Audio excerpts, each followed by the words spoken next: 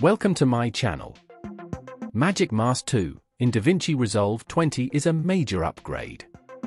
The AI-powered masking tool is in the color page of Davinci Resolve Studio. Unlike earlier versions, you no longer need to specify whether you're masking a person or an object.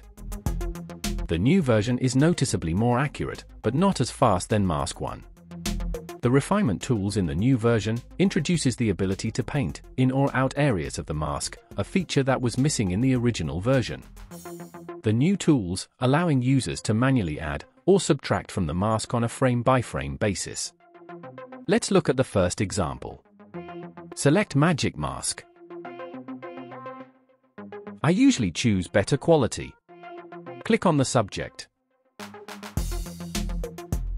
To see the selections, select Mask Overlay.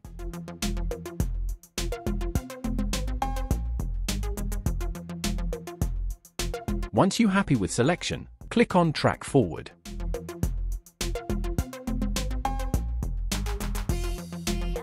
To remove background, add alpha output. Connect two blue points. Let's look at the result. I will use the same background for all examples.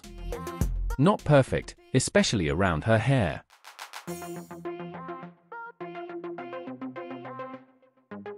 The next example is a flying bird, should be a good test.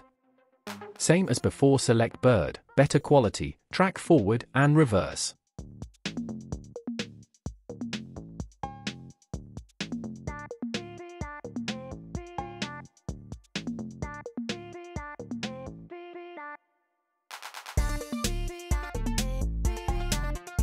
Using the same background, the bird looking perfectly separated of the old background. Let's compare more examples.